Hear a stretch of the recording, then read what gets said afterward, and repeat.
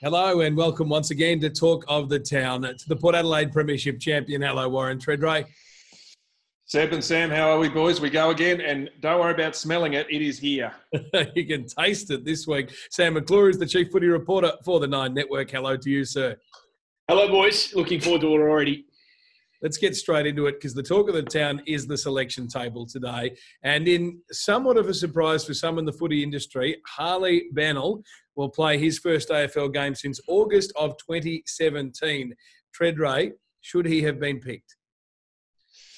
Well, I'm not a member of the fitness staff. I'm not a member of the coaching, but from the outside, I just see this obsession. I know we'll have it in the media. Fans have it. Are we going to be right for round one? Well, this is round two, but it's the equivalent of round one because they've had a total restart. I'd argue that he's probably in a better position to play all those weeks ago in round one, about 8 weeks ago, because he would have had potentially matched him had he been fit at the time. I worry here, what have they had? 4 or 5 contested match him situations. I get there's no lower league to prepare him in that situation, but he's class, and if he's absolutely confident, but I'd have to say that Melbourne could not be 100% confident because he hasn't done the amount of work, and you're throwing him into a situation where every time back from a big break, whether it's a pre-season game or round one, we always see players over on their haunches, tight hamstrings, torn muscles. This is recipe for disaster for the Demons. So I would just sit back and go, let's not get obsessed by this first return matchup. Let's give him a couple more weeks and prepare him longer, but they don't listen to us clearly. Let's get your take in a moment, Sam. But first, Matthew Lloyd agreed with you when he spoke about this issue on Footy Classified. Here's Harley Bennell training. And one thing Simon Goodwin did say today is, on top of isolation, he's done everything right the last 3 weeks. And to me, 3 weeks is the big thing. I would not play Harley Bennell. As tempting as it is, he's the type of player they need. They lack the player that he is. But you want him to be a 3-year player for you. And I just think at AFL intensity against Carlton this weekend, he's not done any of that. Why not give him 5 and 6 weeks? Not 3 weeks at training back with the guys. To me, that isn't enough. Lloydie there on Footy Classified says he wouldn't pick Harley Bennell. Sam, what's your take? Yeah, I feel a bit awkward going up against 2 of the all-time greats in Lloyd and Tredrea. But look, I see it a little bit differently. I completely understand the take. Why would you take the risk? And Lloydie talks about, wanting to be a medium to long-term player, not a short-term player. But let's not forget, Tredders, it's not as though they tried things differently at Fremantle. They absolutely trialled him for Peel for weeks, sometimes months at a time before putting him out on the big stage, and it didn't seem to work. The extra run in the legs playing for Peel didn't do much for him injury-wise. So maybe they're just thinking that he is as ready as he's ever going to be. One of the great fitness minds in sport, in Darren Burgess, is the guy that Simon Goodwin said ultimately will make the decision. Tredders, you worked with him at Port. He's been at Arsenal. He's come back to footy. He's highly regarded by the Melbourne players. So clearly, he is of the opinion that he can't do much more. I just think it's great. I mean, selfishly, it's great for fans of that game, Melbourne and Carlton, to have someone like a Bennell back. Eddie Betts is going to be back to make his second debut, 15 years after first playing for Carlton in 2005. Quite incredible. Harry Mackay's back. So it adds a bit of interest to an otherwise kind of flat contest. Let's not forget that no one's expecting any great heights from Carlton this year, and they're both 0-1. So it's a game that Melbourne desperately need to win. Tredders on a scale. Absolutely. I think on the Darren Burgess situation, clearly, I think they're in a better situation. It's probably the best sports science department that Harley Bennell's probably worked under. So you give it a tick, and I know him very well, good mates with him. I'd be confident to think that he's done enough work, and he's clearly more of a specialist than I am, but I just worry that if it doesn't go right, this could be curtains. Yeah. Harley Bennell at his best, Tredders. Where does he rank on a scale of Teletubby to Freddy Krueger in terms of scariness for his opposition? Oh, well, which one are we talking? Are we talking the kid in the under 18s who ripped it apart, or junior football? You sit there and go, well, that's Freddy Krueger at his best. He's got the weapons, he's got the speed, he can do it, he can use it. He's a great decision maker, but we haven't seen that for some time. So that slips down the rung a fair bit. I'll tell you what, this could be one of the greatest recruits of all time if they can get it right, the Demons, because he's clearly a top 3 pick, wasn't he? Or top 2 pick when he went to the Suns all those years ago. Fremantle paid him a fortune to come home and gave up the house for him, gave up the whole farm, and it didn't work. Well, if you can get him for nothing and he can turn into something, then this would be a massive tick. Don't worry about first-round draft picks. This kid could be the draft pick of the year if he can stay fit, and we all hope he can. Sam, let's move on to a good story from Richmond. This is Jack Higgins, who some feared may never play again, had brain surgery last year, which robbed him of being part of the 2019 premiership for the Tigers. But such an exciting talent and a popular player, and he will play in round 2.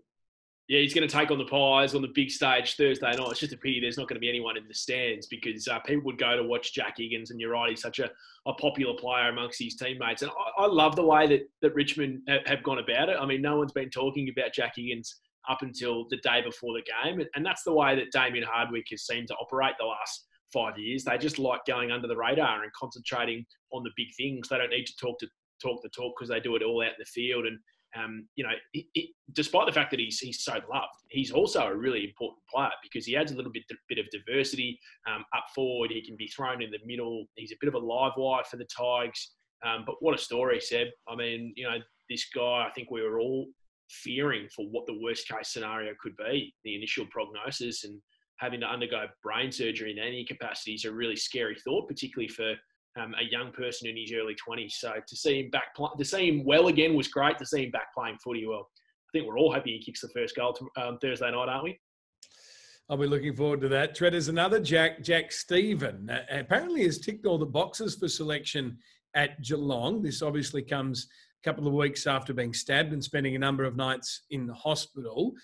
Jack Stephen wasn't picked for round 1 for Geelong. How would you feel about his selection chances? Well, I think he's playing a lot more footy than Harley Bennell. You also look Jack Higgins. He's missed a significant amount of footy. I get this. This is an unusual situation. It's not a football injury. So once the non-football injury, in this case a stabbing and a wound, is sorted, he's a class player. He's a 4-time best and fairest, and the Cats need him to play to be at his best. And if he thinks he can be at his best and he's done enough work, they think of the pre-season and preparation and fitness, once the wound's healed, off you go. Where do you put him? In the middle with Danger and Selwood, or in that small forward role St Kilda had him doing the last time we saw him? Oh, I'd also maybe just throw him a little bit of forward, a little bit of wing. I wouldn't throw him into the cut and thrust of the centre square because they don't need him. Yeah. You can look at all the rest of the players they've got in that team. They've got enough inside mids. They could even throw him at half back and just let him play. I think the most important thing is return to confidence via playing, and then get the best out of him in the next 5 or 6 weeks once he's built his workloads and his game performance.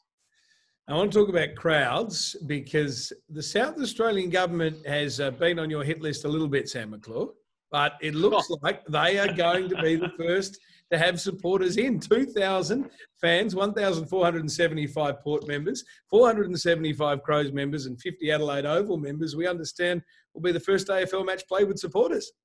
Yeah, they did it without checking with the AFL first, which kind of symbolises everything that's gone on between the South Australian government and the AFL. I saw Keith Thomas, the CEO of your club, Treaders, really praise the health authorities and the state government.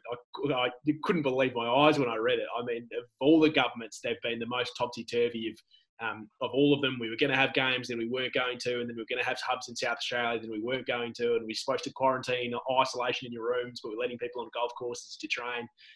It's been a bizarre couple of months for the South Australian government and the health officials, but the ends justify the means. And the end, Seb and Treaders, is that we're going to have a small amount of people allowed in the Adelaide Oval for what I think is, on this side of the border anyway, one of the most underrated games and fixtures of the year. I love the showdown. I love the passion I love the hate between these two clubs. They don't even want to be in the same hotel with each other. Like, it is awesome. And hopefully we're going to see a little bit of the passion that was shown on the training park between Kyle Hartigan and Billy Frampton as well. I mean, it's going to be on for young and old. The fact that we get to have a couple of thousand fans there is great. And let's not forget, this is coming at significant cost to both the AFL and the Port Adelaide Footy Club, who are the home team here. Cost at the moment is really important in the game, but we are giving back to the members, and the members that have had so much heartache with not being able to have footy. They've spent their hard-earned on supporting their clubs, and they're going to be rewarded. So I think it's brilliant. Treaders, you could have been a bit fairer to the Crows, though, couldn't you? I mean, you've taken up 200% of the seats. You've kind of thrown them a few crumbs. I know it's a Saturday home game, but it's a pretty unfair flip. All I'll say is, for footy fans who want to go, I've got a bundle of tickets. Talk of the town, get on our website, and we'll do a giveaway. Just joking. We don't have any tickets to give away, but I just thought I'd do that for a little bit, particularly for Crows fans. But it has been very interesting, this. Paul worked on the thing was actually, the word I spoke to someone, they said, well, it's entirely our game. We could keep all the tickets, but we thought 75-25 split is okay. But then the Adelaide Oval said, we want our take for our members too. So there goes 50 to them. But I couldn't really care less. I'm just happy that fans can get involved. And, realistically, the majority of people who'd want to get to this game, there'd be over 100,000 people who'd want to get to this game of football if they could. They can't. And I think it's better than nothing just to have 2,000 or 2,240 people get into the ground. So, and I disagree with everything you've said there, Sam, about the South Australian government. They've played everyone on a fiddle, and particularly the AFL on this. They just keep... get over it, Warren. That is wrong. Don't you dare. 6 and out, mate. That is... You of all people, I wouldn't expect to be sucked in, but you have been. You've bought it. Yep. I need a vote, and I'm voting Liberal. Go Steve Marshall. And Sam, hey, before we move from this topic, as far as going around the grounds for crowds, Caroline Wilson had reported that Queensland were going to let it happen this weekend. The government appears to have pushed that back up in Queensland. Do you think that might be corrected by next week? Yeah, I think we would have had crowds this weekend in Queensland had Cara not reported it. She's one of the few people in the country that can report something before anyone else knows about it, and then actually, because of her reporting, have the decision changed. I think that the Chief Health Officer in South Australia, got him on my mind, in Queensland actually gave the AFL permission to have crowds, and it wasn't checked off with Anastasia Palaszczuk, the Premier, who's under pressure herself politically in the landscape there, Seb, as you would know. And she's seen it and said, well, hang on, we're not going to be told what to do by the AFL. No, you can wait another weekend. So I think as of next Monday, we'll have a decision from the Queensland government that will allow crowds. We've heard from New South Wales government on late Wednesday morning that they're going to allow crowds for the GWS and the Sydney games. And then we'll have to wait on Daniel Andrews and the Victorian government to see when they allow crowds into the G and Marvel Stadium.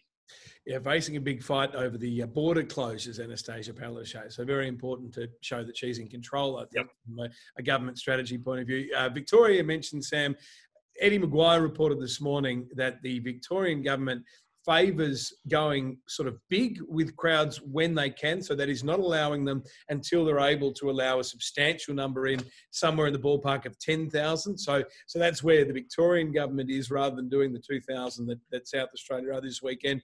And I think there will be an allowed 300 people to watch the Giants in New South Wales this weekend. Yeah, I mean, the Victorian one that Eddie, and I was listening to that when he was talking about it, Seb, is an interesting one. And it got me asking the question, who ultimately holds the power with the decision-making then? I mean, if they're allowing small crowds to other events, is it then up to the AFL and or the clubs to see if they want to allow 2,000 in the MCG like they are in the Showdown? Or do you think, Seb, it's actually up to Daniel Andrews and his Chief Health Officer that will wait until you can have 5,000 to 10,000 in there? It's a really interesting question. And I think it's a question that kind of affects every part of the pandemic handling. I mean, I suspect had people felt so strongly that they wanted to challenge some of the rules in courts of law, they might have had more success than people anticipated. But the other thing I know is that the AFL is trying to be their strategy is to be very respectful to governments of all colours and not to preempt any announcements there. So I imagine they'll be working in line with Daniel Andrews and the Victorian government. Tredrea, did you have anything before we moved on from this? Yeah, well, boys, also too, a little bit of insight in South Australia too is there was the big march and protests on the weekend where I think about 10,000 people marched. So it does, understandably, that's political and obviously got to going all around the world at the moment. But the argument was put then, how can 10,000 people march in close proximity and not be sitting at a football event in close proximity? So whilst the second march has been said by the police that it won't be legal to do, this is a bit of pressure that actually happened in Adelaide over the last week. And what you're finding too, federal government is saying, let's start to open up and get the economy going and generate things. The state government are all manipulating and moving the chess pieces around each other. And it's almost a game, a little bit of chicken to say who goes where. So South Australia weren't going to do it. All of a sudden they've gone first. Queensland have backed away. You know, before we know it, I think we'll get some sort of normality back across the board of AFL, which I think will be a positive, but it's just going to take some time. certainly feels good to be moving in that direction. Matches, then supporters, and life back to some sort of normality. Two things before we go. I'm going to ask you each for a guaranteed winner for this round 2 of the 2020 season. But first, it's time for the Social Club, where we recognise a strong use of social media. And this actually is a strong use of social media in reply. So roll our first tweet, which is Jared Walsh, a Adelaide media personality on radio, who tweeted, and I'll read it, if both Port Adelaide and Adelaide fans are allowed into the Adelaide Oval, can people be let in at 3/4 time to replace the Crows fans that usually leave? Obviously a Port fan there, Jared, having a crack at the Crows. Well, Tex Walker, leader there at Adelaide, he hit back by saying, or you could just cover up the seats with tarps to make it look like you have supporters. Much of a muchness, I suppose, having a dig. And then the final person who really gets inducted into the Social Club is this tweet at Warren Tredrea with the famous picture of Tex having a froth at the Adelaide Oval and the line, grab a beer and sort it out, lads. A nice tasty dig from a Port Adelaide great to an Adelaide great there, Tredrea. That's quite funny, Warren. That's the first time I've seen that. That's not bad from you. I'm actually surprised it's the first time I've ever been funny and made myself laugh. But what I would say is have a look at the rough heads that Tex Walker's sitting with, a couple of Broken Hill's finest. And I texted him last night. He goes, oh, you don't weigh into this one. As he's sitting there watching Home and Away, who even watches that show? I didn't know it was on air still. Be kind to the Broken Hill people. Sam, you mentioned you hadn't seen that tweet. Surely you follow Treaders on Twitter. I don't think I do, actually. Oh, I'm just having a look. I'll just have a look too. Treaders' content's not good enough. Hang on. Splinter here in the team. I better follow leading themes in, I think, and bring us a bit closer together if this is the case. Oh, mate. I better follow him now. Actually, you've guilted him into it, Treaders. Yeah. He said, I'm following you. There you go. Welcome to the club. Yeah. No, mate. No, not yet. You follow me, but I don't follow you. Look. It just popped up. You followed me. There it is. Oh, there we go. The team is all together now. That's the way to go. And you know what I'm going to do? I'm going to unfollow right now. Wait, Treaders, you've only got 30,000 followers. What's going on? What do you got? 29. That's less than me, mate. Oh, I don't know. I don't check how many followers I have. Oh. You just did, mate. Sorry. One guarantee is that you blokes will continue having this conversation for the rest of the season. I'm looking forward to that. But, Sam, who is your guaranteed winner for round 2, 2020? GWS. They will not lose to North Melbourne. I like it. Treaders, you got one? Oh, I feel sorry for the Suns. Even on their home debt, the Eagles are going to smash them. And I'm going to take the Cats. I just see the train at Cardinia Park rolling on over Jeffrey and the Hawthorn Football Club. Gentlemen, thank you for your time. The Port Adelaide champion, Warren Tredrea. Hey, footy's back. We might actually have to keep continuing this into the summer. And the man with 29,000 followers, which is quite an impressive tally, more than me at least, the chief footy reporter at the Nine Network, Sam McClure. Thanks, Seb. I always enjoy your tweets. Now I get to look at one. We'll see you next week on Stay tuned.